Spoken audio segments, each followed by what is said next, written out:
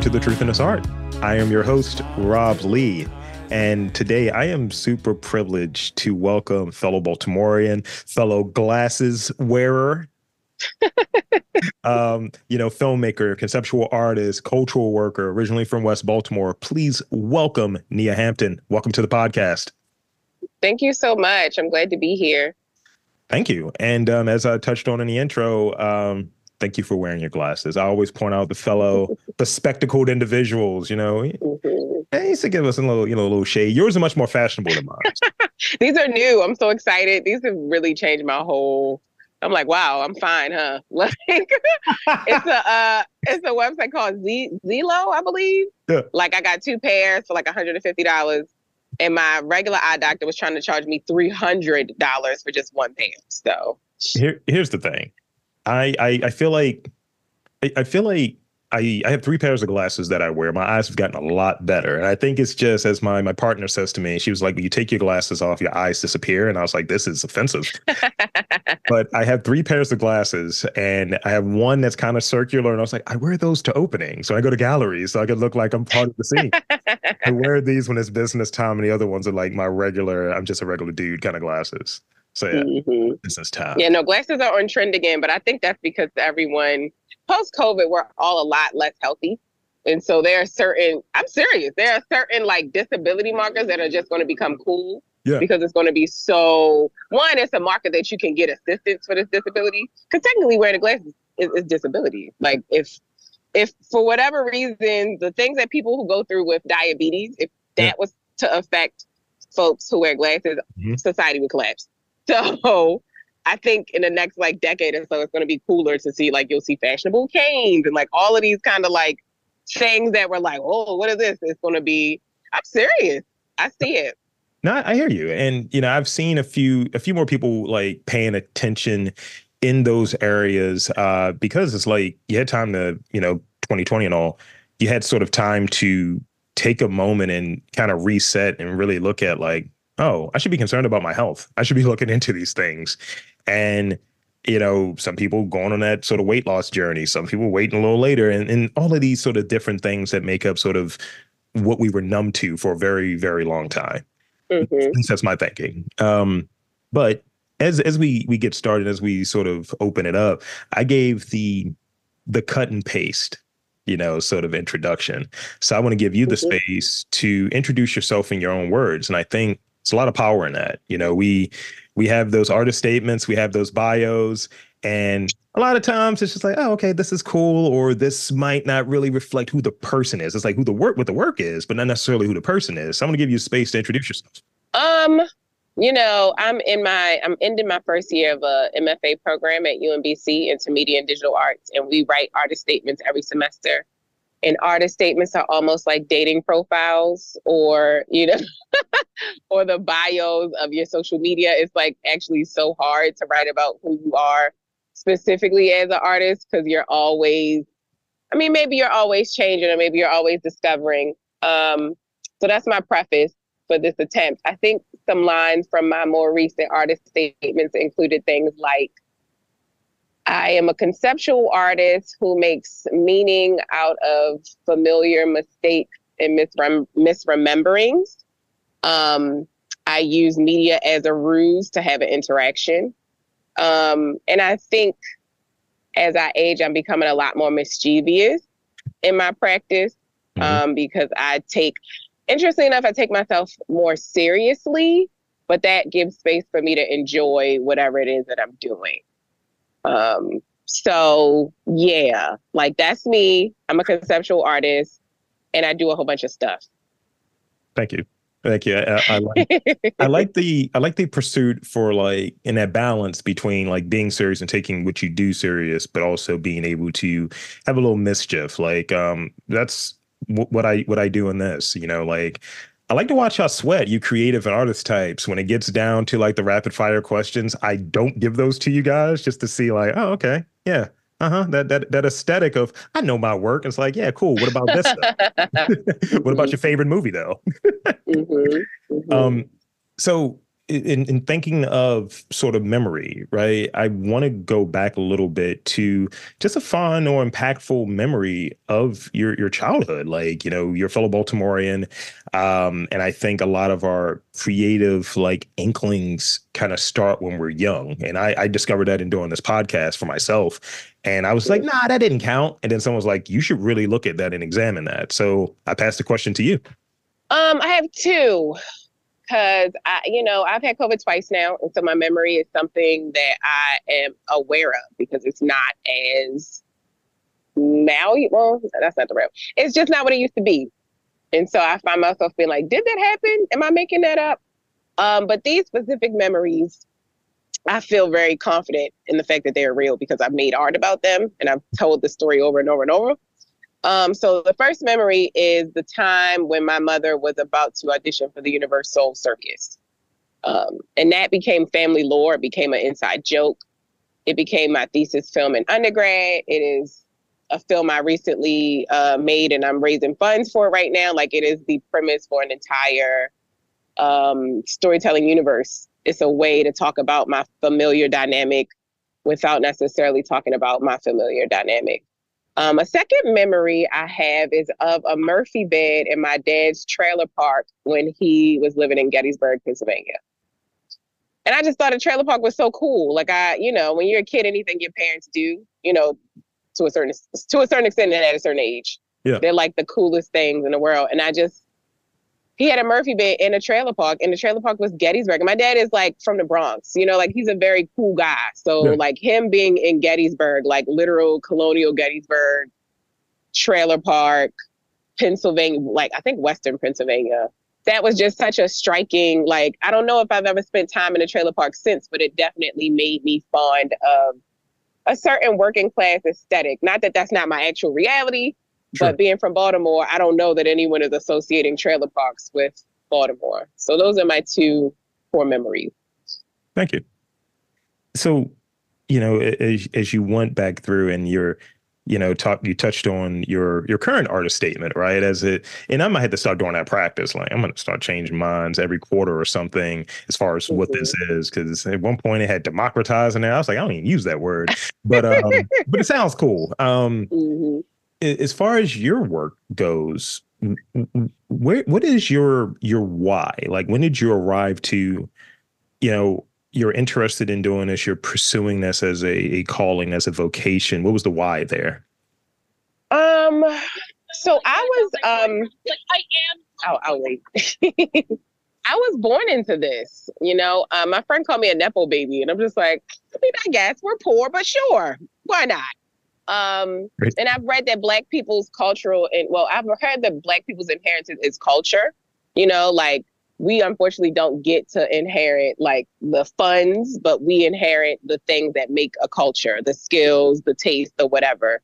And I happened to be lucky enough to be born into a very artistic family, specifically my mother who got to be an artist, and she fought for that, and it's just been a journey to watch. I think it wasn't necessarily my calling as much as it was me being a good eldest daughter and wanting to spend time with my mom and like, this is what she does for fun, so it becomes fun. And subsequently I became known as a certain type of way. And I'm like, this is just what this is what my mother do. This is what we do in my family. This is how we bond. It wasn't until I left Baltimore after graduating from UMBC. I went to school for media and communications because that just felt feasible and practical, but still kind of close to storytelling.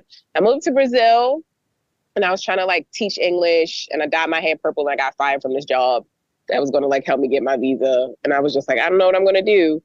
And suddenly my writing started like taking off. I had always been paid as an artist, but it's relative. Like if you're an artist outside of a major city in a major industry, it's kind of like, you're really like doing it for yourself. But living in Brazil and kind of being in a community of like Black queer filmmakers who like had their own stuff, they were just coming together and showing stuff. And I had never thought that like it could be that easy. I'm like, oh, if y'all are doing this, I can do this. So I think spending time abroad in Brazil, Salvador Bahia, Brazil is where I learned that everything that I was doing, while it was influenced by my family, and made possible by my family, I started to kind of say what I wanted to say in my specific way. Because I had fought it. Like I really, like I was, I was just gonna be an English teacher, chill, date other artists, support their work. I don't know that I was thinking like, oh, okay, this is what I want to do. This is what it's going to look like. But that was where it started to pay to like be myself in that way, in a major way. I mean, again, I've gotten paid before, but it would be like my first job was an extra on The Wire in ninth grade. Nice. It was cool, right? But then like The Wire leaves and we don't have an industry here. So I'm learning like as an artist, like it matters that you're good, but if you want to be able to stay good, you have to find a way to like pay for your life with what you're doing. Yeah. And thank you. Because, I got a piece of advice before I move into this next question. I got a piece of advice. I have conversations with people, especially like, outside of like the podcast, I have conversations with like outside of the context of the podcast, just like sort of the real post, conversation, the sort of real conversation. And, I was just in one of these moments of getting like some feedback, like, and I'm doing this. And as you were touching on sort of major market, major industry and sort of thinking about that. And I'm doing the education thing and podcasting. So I'm revisiting some of these different elements. I'm like, all right, I'm getting this. I'm hearing, oh, this is important. I'm glad that you're doing this and so on. But then this thing that has value and so on, storytelling and all of that, it's just like, I don't quite see it. And it's not like, how when people say, hey, we just discovered you. It's like, I've been around for 15 years, overnight success, Yeah. right? Yeah. And trying to figure it out. And I was just like, got some sort of feedback of just continue being you. You're the only you. And I got that from someone who's, done and been abroad and all of this different stuff and has done a lot of different interesting work. And it's just like, that's the thing that sets you aside. You're doing this, whether it be from who you're talking to, how you talk to them, and just the stories that you find interesting. That's the thing that sets you aside from everything else. And when I get those conversations, it's definitely, a reminder. This one was the most recent one. And, it helps to hear that, especially, you think, I was thinking about it recently, man, I'm going to live this boring life and keep this data job that I have. I have a, IT job. And, maybe I'll write something here and there. Maybe I'll, talk about my favorite movies in a podcast. But doing this, I think, is important to me and just like kind of falling back in love with that why. Mm-hmm. I mean, art is so much more than like a job. And that's why I'm an artist and not a creative. Because a creative is a person who gets to do creative things for like a living as a job, but an artist is a way of life, and an artist is not an artist, or an artist doesn't stop being an artist because they're not productive or because they're not wealthy. Like it is just a way of life. There are people whose work you have never seen, but they are artists just from the way that they move and the way that they, and I've just been able to like kind of see a lot of different ways to be an artist. I've seen more successful people and I've seen less successful people. And I don't know that the good and bad are like, oh, they're a good artist, they're a bad artist. That is just so irrelevant. It's like, are you still practicing? Do you have a craft? Do you have a relationship to your practice? What does it do for you? What are you learning about yourself? Like when you come at it from that way, it's like, you can't lose, it's helped me just live a beautiful life. Like having an art practice just makes me happy, really.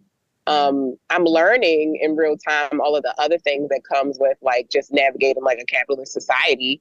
But like I'm an artist, whether I'm drawing or painting or taking pictures or dancing, like I'm just, I'm a person trying to articulate and express my experience earnestly, not necessarily to be seen or to be liked, but like just because if I don't do it, I don't know what's going to happen. I thank you. And that's a good point. It's a good way to kind of go into this next question that I have. Do you have like role models is what I'm going to use for lack of a better term, because I'm not feeling particularly articulate in this question, but, creative, artistic, like role models, writers, artists, filmmakers, what have you. Is there one or two that come to mind? And what do you admire about them? I mean, there's so many. Right now, or maybe even like the past 5 years, the person that has really made me think differently about what it is that I want to do is Saida Hartman. And I don't know that folks would like consider her a traditional artist as much as she's like a scholar. But if Sure. you read her book or her work, her critical fabulation is a methodology in which she'll take ordinary or found historical documents about Black people, women, marginalized folks, and like fill in the blanks. Mm. And her writing is gorgeous. Like, I'm not really a text heavy scholarly person. I love fiction and I love to really like get lost in work, but she's writing about things that really happened with a voice that is so just artful, you know? And it's this weird blurred line. Like, is this real? Is it fiction? But it's like, does it matter? Right. You know? And so a lot of the work that I'm doing specifically right now, I'm really interested in my own lived experience. So, you know, obviously my mother is a big source of inspiration for me, but she's also a muse. I'm also like literally going through her life and pulling out moments, our life together really, Yeah. and speculating them or fictionizing them or exaggerating them or minimizing them and just like playing with my own memories. I'm inspired by my friends right now. I have a friend, her name is Jade Flower Foster, and she's a phenomenal poet and a dope filmmaker and a screenwriter. Who else am I really thinking about? I'm always a fan of Octavia Butler. Like, I'm a speculative fiction girl. A lot of the folks that I've met at the Voices of Our Nation's Art Speculative Fiction in 2017, those people are still some of my favorite writers. My friend Joseph Errol Thomas just published his second book or third book, and he's just so honest. It makes me uncomfortable sometimes. Like, he's, you know, Black people, I think in this country, at some point we have to farm our family for trauma. Like, I'm watching my peers, and at some point everybody's like, all right, it's time to, you know, point the camera on myself and thus my family. And the things that we decide to share is like, it's like a landmine, you know, like you share the wrong thing and that's the end of a relationship. Or you share the right thing and you get rich. And it's like, you know, you can't ever really gauge what's appropriate. You kind of have to make those decisions for yourself. And so the honesty that his first book took, I really feel, but I'm always conflicted on just like, why did you have to do this? You know, like, why did you have to share so much of what happened? But I'm grateful he did it. I'm inspired. And in my own work, I'm like, okay, if I'm going to do this, what do I want people to feel and how do I go about this? But yeah, literally so many people that I know in real life that are just human beings who have found the will to keep making work. Those are my like inspirations. Love it. So I want to go into these like next two questions, and I have like the latter third of the pod sort of reserved for sort of the major topic, you know, if you will. Let's talk about Black Film Supremacy Film Festival. Let's talk about that a little bit. Sort of, what was the inspiration behind it, and like how's it contributed to, changed, added to sort of the local like Black film or local film perspective in Baltimore? So Black Film Supremacy was founded in 2018 and fueled by revenge. Like all I had was revenge and a curator who wanted more events on the weekends of my first art show, and a timeline full of other Black filmmakers who did not have like a pathway to a traditional festival experience. And before then, I had gone to the Black Star Film Festival. Like, I saw it become, and I was like, wow, this is amazing. And at the same time, I was volunteering at the Maryland Film Festival. And I observed how happy I was to be at a film festival. Like, I was just festival time. I'm happy. I'm volunteering. I'm standing. I'm doing all the work, but I'm enjoying it. And that's why I'm like, okay, yeah, I love this stuff. I want to make films. And it seems like the place to kind of figure out how to do that. So in that spring of 2018, I had my show up, but I was also trying to get, like, in the festival world, you get like little $250 an hour or $250 for the weekend jobs where they work you to death. But it's great because you get to like meet filmmakers and you get to see the work and da da da da. And I wanted to be like a volunteer coordinator or something, you know, that I was overqualified to do, quite frankly. And I interviewed at Maryland Film Festival, and they were like drooling over me and just, oh my God, you're so great, blah blah blah blah blah. And you know, I didn't get that job. So, right. And I was just like, wait a minute, you know, what's going on? And I was just like, you know, I'm gonna do my own thing. You know, I already have an upstairs room in Walla Gallery. My curator, Joy Davis, I was her first artist that she used in that space. And she was like, yeah, let's get some people in here for more things. And I'm like, what else could I? And she was like, and let's charge people. I'm like, whoa, what could I charge people for that's not already in the gallery? Yeah. And I said, oh, festivals. Because I had been dabbling, like I was becoming a little program on the low. I'm good for a recommendation. And I'm an eldest daughter. So I know how to tell people what to do, you know, like in a group setting. So it just happened. I made a Google form asking for films and volunteers, and I got my best friend who I met in UMBC, my creative partner, Maya Rodriguez. She made some stuff for me. We got some flyers out, and then I had two people reach out to be volunteers, Hilda Denajay and Somali, and they have been just life-changing. It's just funny, like the internet really, like honestly, it was the internet that created this festival because it was so many people who felt the same way as me. You know, it's 2018. That was an interesting time. We were all like, "Where's our thing? We want our stuff," and we made some stuff, and it just continued for a long time, and it was a good time. And that's what a festival is about. A festival should feel like a reunion. A festival is just a bunch of people getting together to like enjoy the same things. And in the film world, as a Black woman, you know, as you go out into it and get more into it, you're like, oh wow, like it's not that many of us. Right. But because it's not that many of us, we tend to be more accessible, you know, like this festival, I've developed relationships with folks like Felicia Pride, who is a filmmaker and director, screenwriter from Baltimore, super just down to earth and like amazing, does so many things, you know, like these people who are just running and doing it, but also they know what it took for them to get there. Right. And I think they understand legacy. And so they're just like, and I will say this has been interesting. So like, the people who are generous, even in their like fame or bigness of their careers, have kind of always been that way. Like Newman Perrier, who made Black and Sexy TV, yeah, film director. She recently donated to my festival. To my crowdfunding campaign, but she agreed to come to the festival when we had it at the Parkway in 2019. And that's a whole other story, how we got to the Parkway after, like all of that. But in 2019, when we ended up hosting the festival at the Parkway, she was our opening night feature, and she came in and had a conversation with us and just, you know, because like filmmakers want to watch people watching their things. Right. And she's continued to be just, you just know when people are for the culture. You know when people are doing things to benefit themselves. And you know when people have a larger scope, like this isn't about me. I'm one person in a long lineage of folks trying to do this particular art form. And that's what has been my favorite part of this festival. It tends to attract people who are for the culture or the legacy of what it means to be a Black femme trying to make films. Thank you.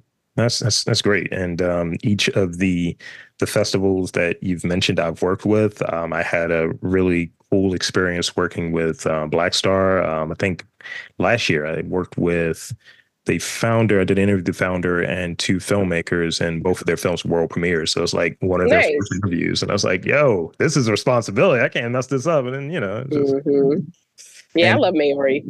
Yes, and they were very interesting films, and yeah, and even it was at that sort of point where I think in a month I did interviews for two or three film festivals and three or four filmmakers that these were all world premieres. I'm like, okay, somebody must be talking, which is great. So I want to move into this sort of next question about, projects. Like, you touched on the programming piece there a little bit, and I see in your background, I see, Ballet After Dark. I see Not About a Riot. What sparks your interest in a project? Like, is it the challenge? Is it the learning opportunity, collaborators? Is it something else? Like, what really says, all right, I need to do this. This makes sense. I would love to work with this person. I would love to work on this project. That's something I'm still figuring out. I think, like, if we're talking specifically like the collaborative aspect of a film, sure. What I've learned in filmmaking, because I'm more of a video artist. Like a traditional film, I'm still kind of cutting my teeth in. The film that I just shot this past March is the first time that I've had a traditional set budget. People come in. When I shot My Mother Planet Undergrad, I did all of it by myself. Held the camera. The sound was terrible. Added it myself. And I'm like, oh, I'm never doing that again. And so, but before this, I got the chance to be on Bean Monet's set as her art director, which was Ballet After Dark. My friend Jovan James, who also graduated from UMBC, they used my house for his location. And so I got to kind of get a very sparse, maybe every 6 months I'm on someone's set for a day or two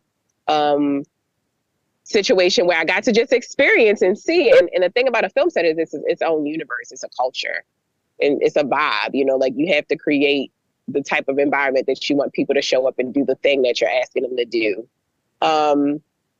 So if I'm deciding to work with a person, it really depends on like the way that a person is asking me. A writer's room is similar. It's a culture, but it's not physical. So we're sitting around talking and sharing ideas and, saying this works or this doesn't work as a group or with another person, depending on what you're writing. And then the actual filmmaking, even like working with the DP, like this time around I'm working with my cousin. And so, because he's my cousin, there are some things that I'm just like, some of this we're just going to do. And before we worked on this, I would creative direct with him a lot. So we already had a bit of a chemistry. But I'm like, okay, you're my cousin, but also I needed to look like this. Like I need you to like, I don't need this, I need that. Like, it's a very intimate and unique relationship making art with a person. And then in a film setting, it's like a group of people. Yeah. Like, you gotta like your gaffer, you gotta like, and not only do you like have to like, you don't even necessarily have to like people as much as you need to like respect what they're doing. And I'm the type of person that when I decide to work with you, I'm very like, I want to be hands off. I want to be able to trust that you're going to show up and turn it into whatever it is that I'm choosing you to bring. Because I'm choosing you because I like what you do anyway. I want what you got. I don't want to have to like stand over your shoulder and keep asking about it. And so it's levels. I'm also learning that I like people who are organized. I like people that are dependable, who are going to show up and do what they say they're going to do without too much other things going on. As a very emotional process-based artist myself, I definitely understand how much is required to even show up in the first place. But film sets are about like time and money, like you lose money and you lose time and you won't be able to make the full vision which you want it to be if everybody don't know they shit. So it's still a little early for me. I think with Not About a Riot, I came onto a project that was already shot. Sure. And so I kind of had to act as a doula for Malika, just like I was the one like, hey, this is important. I think you should do something about this. And it turned into like older sister bullying, like it was very much like, sometimes I felt like I cared about it more than her, which isn't true. And now that I'm like the director, it's like, there's a level of vulnerability that if you don't have people to kind of talk you off the ledge, you can like sabotage the process. And so being a co-producer or post-production producer, I'm almost like a stepfather. I'm coming in, we already got this thing, let's get it where it needs to go. And I can kind of walk away. Whereas as a director, and I was thinking about this morning, because like as a director who is not necessarily trying to be a DP, I'm always looking for people to work with. And the DP is the person who brings your idea to like life. And it's usually like a male thing, like it's usually men holding the cameras. But I feel like the DP role is very feminine. It's almost like the woman, like the carrier now. And as a director, it almost feels a little bit more masculine because I'm kind of telling you, Anyway, that's just like a thought I randomly had. But yeah, looking and trying to assemble a group of folks to be like, hey, come spend like 72 consecutive hours with me in the woods doing weird stuff. Seriously, depending on what the movie is. So you really do have to kind of have you don't have to know everything about these people, but you got to trust them and you got to like whatever it is that you're asking them to bring. And that has been, that's new for me. It's not totally foreign because in my festival work, we do that, right? Like my digital media person is doing her job, my graphic designer is doing her job, and we all come together, we have our conversations, we go our separate ways every, summer. We know we're gonna come together and do our thing. So it's been a bit of a crossover, but I think because I'm working with new people for the most part, it's been like, oh, this is all about relations. Like I have to learn how to talk to people. I have to learn how to discern who's actually here for me or like who just wants to be, like it's a lot of relational work that I'm like, is there a class for this? Like in school, they, the pictures and this and that, but the actual pulling the shit off, that's interpersonal soft skill. Yeah, it's execution. I encountered that with this, like, 5 years in doing it. I used to be very in the whole thing. exchanging every email. Now it's as simple as, yo, here's the link. Here's all the stuff that I need from you. Bing, bang, boom. Versus, which frees me up that I'm not having to hold someone's hand of, please do the interview with me. It's just like, if you want to do it, It's, cool. I Yeah. mean, it's very like dating, it's like if after a while you're going to see that the person like playing with you, it's like, oh, you don't actually want to make this. You just want to talk about making this. Yeah. I Or mean, you do want to make this, but like, I need you to like slow down, like it's a very intimate dance making anything with other people.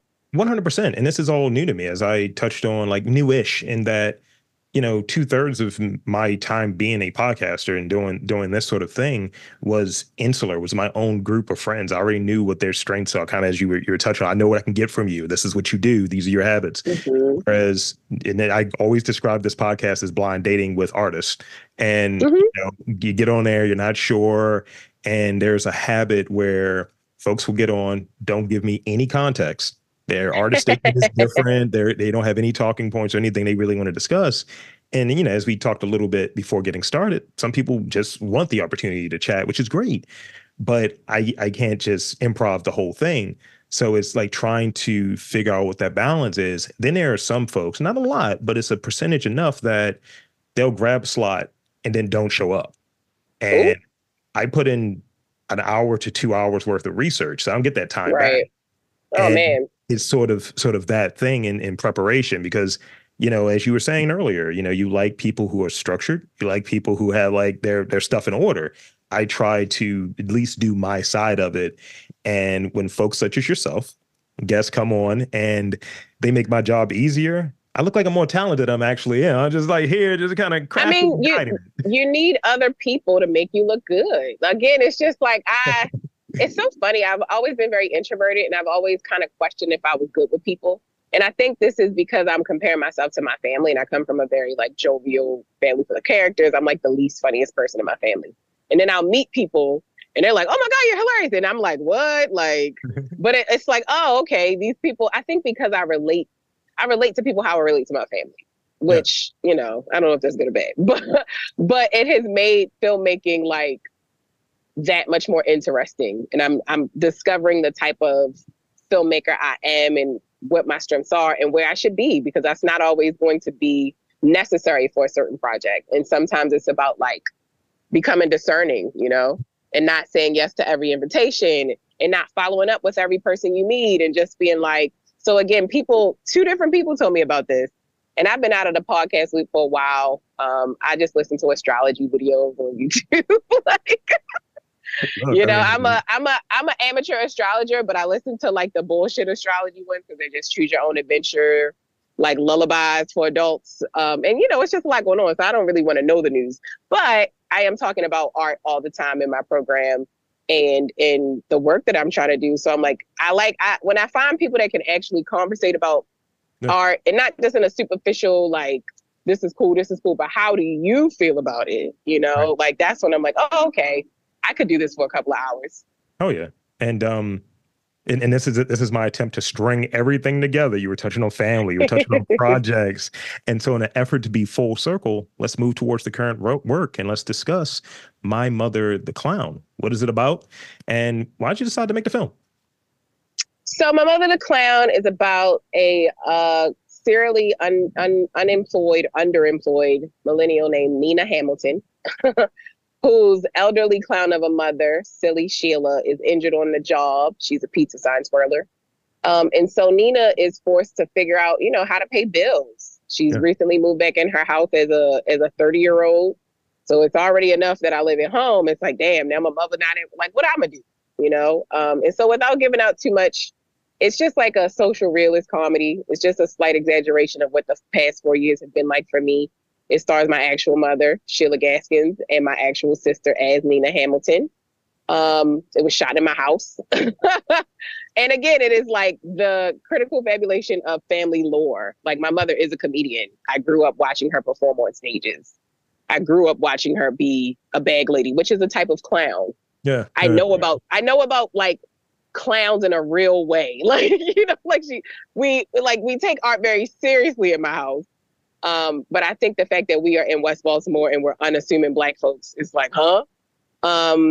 Yeah, I mean, it's just a project that came to me when I was crying over a breakup at my graduate assistant job in the winter, which was the cage, production cage of UMBC. And I'm literally cleaning cameras. And I'm just like, I just got my student loans because I totally did not, it didn't make, I realized like, oh, I can still get student loans as a grad student. Yeah. So I got those all at once. I was like, oh my God. And my friends who went to like Tisch and stuff like that, like, you know, film school, you make films every year.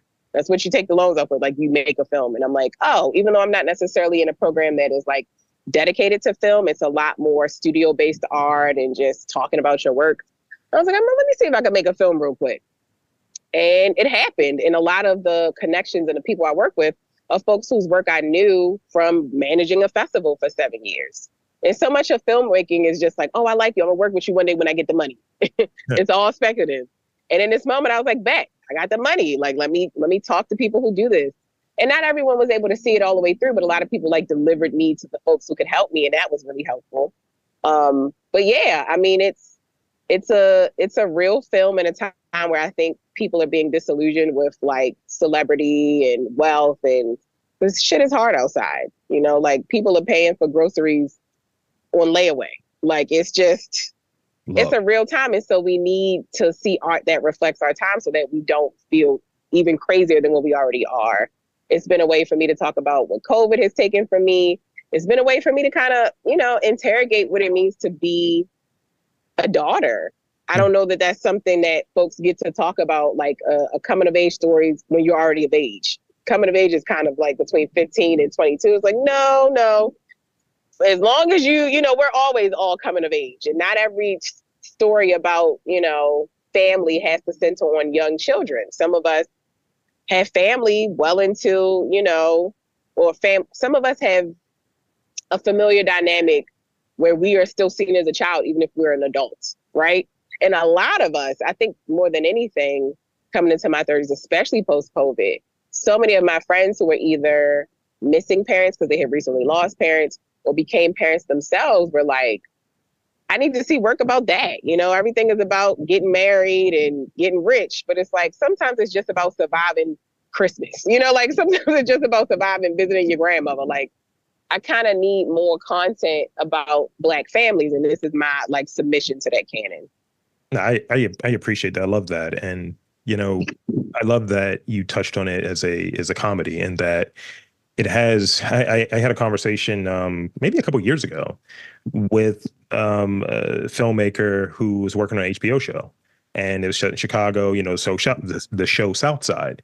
And we were talking about it, and I'd asked him, I was like, so in having something that's real, that's representative, that has a lot of Black folks, and is in a quote unquote Black city in sort of Southside Chicago, I was like, you know, we're talking about having a really cool conversation as we wrap and we close out. He's like, man, I want to see some comedy come out of Baltimore.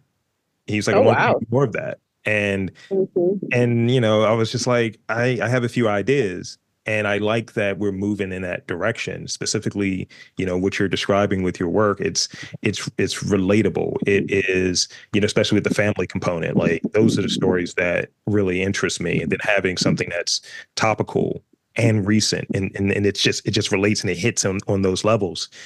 So when you're thinking about sort of this recent history, and it has those elements that are challenging, those elements that are like, man, ooh, we're covering this. What are the considerations that you're making to say like, all right, does this fit in here? Should I take this out? Should I maybe use this story that I know and I'm very intimate with, but it didn't directly happen to me in this order, and or my family in this order, in this way? I mean, I'm a very resourceful person. So it was just like, what do we have? What can we do? You know, like the script that I wrote is not the film that you all will see, Sure. because we just had to make real decisions in real time. I think the toughest considerations for me at the time, my sister was maybe 4 months pregnant. And so I was just like, she's in every scene, you know, she carries the film, and I was so nervous, like, oh my God, she's pregnant, like this is hard, it's so long, like what are we going to do? But she just came through and like really amazed me. And I think because this is my first film, and I'm just really focused on seeing it through, right? Seeing it through to distribution, because it's so hard to make films. Like I can't get into, is something good or bad? Does it exist? Like that's the title of this chapter. Like, because it is so hard for reasons that are beyond our control. I mean, and we know those reasons. I don't have to go into that. But like for me, it's like, how do we make this thing? And so let me know if I'm even answering your question. I feel like I'm going on a tangent. But it's just, I don't know, it's one of those things where like the considerations were, can I do this? I had recently just recovered from being sick. I had a really great graduate advisor, Sarah Sharp, who kind of just was real honest, like, drop this class so you can just survive. Right. Because there's no way I would have like did well in school and pulled this film off. And it just, you know, the film is about survival. Like, you know, the Nina is presented with an opportunity via reality TV show. Right. That is just obscene and absurd because these reality TV shows are ridiculous. Like they are just, and so, and writing that, I'm just like, this is like a literal nightmare, but this does look like the only way out, right? Like, because the circumstances, you have a mind for a clown, that's a spectacle. Like you can't, she not about to go and get a job at a bank, you know, like you really kind of have to just surrender and accept your circumstances and figure it out. And so this is a short, but I think it'll be a web series if it does well, because there's a whole world that can come out of this. But just kind of get into a place of acceptance. It's like, this is what I have. I can't write a movie about, you know, being admired by 15 different people or being rich. Like that's not, I don't got that. Like I got a mother who is a genuine artist who is willing to do very strange things on camera. I got a sister who can show up on time and say some lines. I got a cousin who know how to hold a camera. Got another cousin that can dance, you know, and I happen to have built somewhat of a platform for myself. So I need to stop being afraid of being judged for being good or bad. Cause it's tough. It's hard to go from being the judger to being like, actually guys, it's my turn. This is something that I've done. I hope you don't hate it. But I'm like, well, if you hate it, if it's bad, well, we all gonna find out, you know, I'm gonna find out as soon as y'all find out if it's actually good. But that shouldn't be my determining thing, right? And that kind of goes back to what it means to be an artist in a society. Yeah. Like one bad attempt at an art thing should not make or break you. And if it does, that speaks to like a culture at large. And I come from a school of, I grew up in Woonwork under Mama K and Mama Rashida. When we are practicing our theater and we are dancing, you on the floor until you get it. So yeah, my considerations was what I have, this is what I got. I'm gonna put it out there. Hopefully it does well. And I get to learn what I do as a filmmaker. Like I get to learn like, okay, this is a strength for me. I did this really well. I did this poorly, but this is the beginning. Like this ain't even a hard story I want to tell. There's some stories that like, I know will wreck me if I get the chance to tell them, but like, because I've surrendered to my circumstances and who I am, which is an artist, what else I'm gonna do? And the life, like the world kind of it just opens up to me, you know, when I show up, like I'm an artist, this is what I do. People like give me stuff. I'm like, okay, yeah, you're an artist, this is what you do, you know? And I watch people, you know, watch my work and they get things from that. I'm like, I don't even know if I planned that. Like, I don't know. Like once it's out in the world, it doesn't even belong to you anymore. And so like, you know, my mother plan, once it exists out in the world, I don't know that I'll identify so deeply with the things that come up in that film. I hope it's cathartic for me in that way. But we'll see. It also could just go left and destroy my family. I have no idea. That's a great spot for us to kind of, I want to have one more comment before I move into these rapid fire questions. And yeah, I think, you know, sort of the resourcefulness, the courage, you know, when we put these things out there, I think each time that we work on, I'm just going to say macroly speaking, the reps, whatever it is that you're doing, hours in, whether it's what have you, you know, it's courage in putting it out there because not everyone is doing it. And it's hard to get some of these things made. It's hard to, you know, and I'm always happy that things exist. That's the thing that I look for. And, you know, I play on Reddit a little bit sometimes, just getting a take on how people feel about certain things, specifically things in Baltimore, and just seeing some of the takes, and people are very, very snobbish in it, and almost as if they don't want to see things made. And it's just like, look, this is an attempt, like, and it's the thing that my partner says, because she's a bit older, she has a background in stage and English, and she was just like, "Where's yours?" Whenever someone has that really tight. That's what my mother say all the time. And you know what's funny, right? The thing about taste is like, it's so political. Like good and bad is it's really an indicator of who you are, what you value, where you come from. I was introduced to a text called Towards an Imperfect Cinema Mm. The author is eluding me right now, but it was basically about Cuban revolutionary filmmakers saying like, hey, we reject European cinema because we are trying to be different. So our entire film scene needs to be different. We don't need to be replicating what they're doing over there if we say we are who we are over here. And so the taste thing in Baltimore and like what's good and what's bad, I grew up in stage plays. You know, like my uncle was Baltimore's Tyler Perry Howard G, you know, and like, is it my cup of tea? I'm different. But do I respect the craft and the grind? And like, I was working the spotlight, you know? Right. This is my time to like use what I got from him even and put my little twist on it. And it's funny looking at my work now, I'm like, dang, that's not Uncle Howard. Wow. Wow. But like, yeah, you know, like that's how art is. It's just communication. It's just people telling stories around a campfire, you know, like, and so if you sit on the sidelines judging other people's stories, either become a true critic, you know, and learn how to like talk about what's happening and what's not. Because I'm not like nobody can say anything. No, we all need some judgment and correction and consideration. But like usually when people are hating from the sidelines, it's because they're too afraid to like put their own thing in. And it's like I can't even. That holds no weight. I can only be judged. Like, you know, you can't compare where you can't compete where you don't compare. Like I can only hear folks who are doing the thing. Now, you might be better than me, but that's relative. You know, you better than me right now. Yeah. You might not be better than me 5 years and whatever it is that we do. I love that. So again, I grew up, I'm not the only one like myself. I'm surrounded by people who are making great art. I'm just the one who happens to have like time and attention and energy right now. And that's not even always a thing, you know? So I'm like, bet I got the baton. I'm gonna do my little run. And then the next person might take it and maybe hopefully I can benefit from that. But ultimately, I like to live in a world where things exist. And like you said. Yeah. So I got 3 rapid fire questions for you before we close out here. The first one, because, you know, I've been typing as we've been talking, you know, like I said, as people start saying things, I'm like, okay, that's a better question. So the first one I got to go off with, since you're out here studying, what's your astrological sign? Oh, are we talking tropical or sidereal? Hit me with both. I mean, I'm you know. What you know about sidereal? I have no idea. I'm trying to stunt right now. Like, well, I was born in December.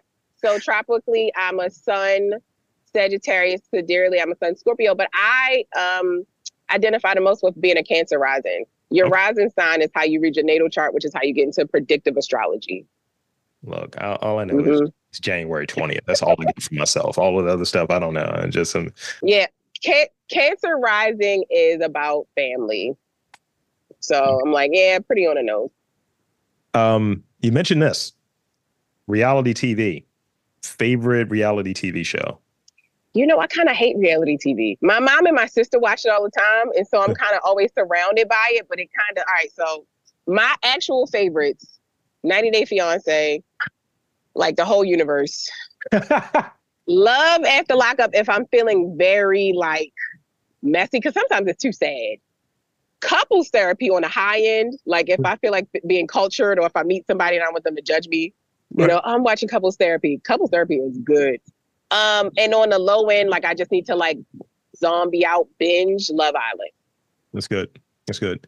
Yeah. On occasion, I watch, and it's because of one of my friends. We're both like larger guys, and we just want to like look at sort of how we measure up. And it's not like, because ultimately we both end up feeling super sad. If you end up watching like My 600-Pound Life, and you'll see like clips of this dude just ordering everything and then singing to the tasty cakes. I'm like, yo, you are wild.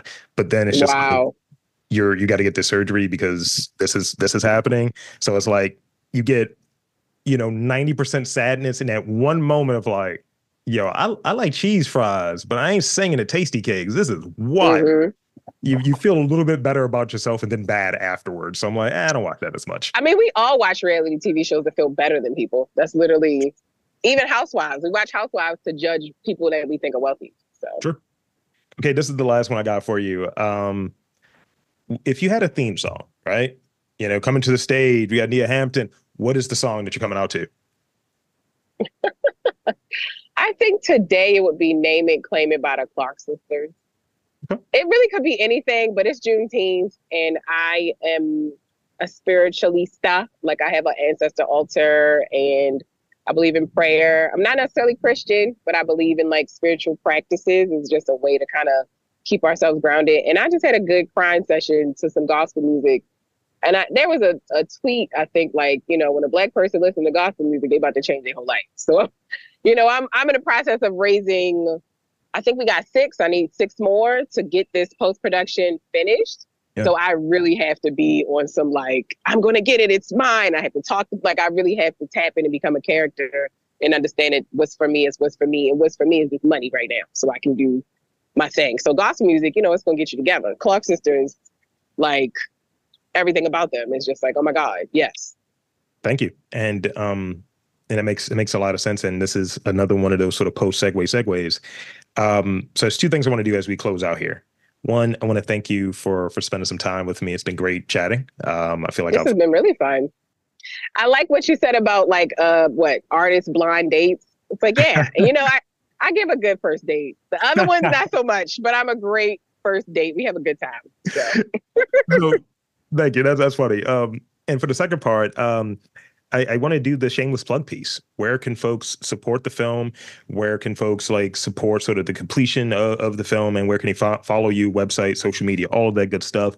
You know, elevator pitch. The floor is yours. Right. So you can follow us on Instagram at Glowing Pain Studio, or you can find the film festival on Instagram at BFS Film Fest, or our website, bfsfilmfest.com.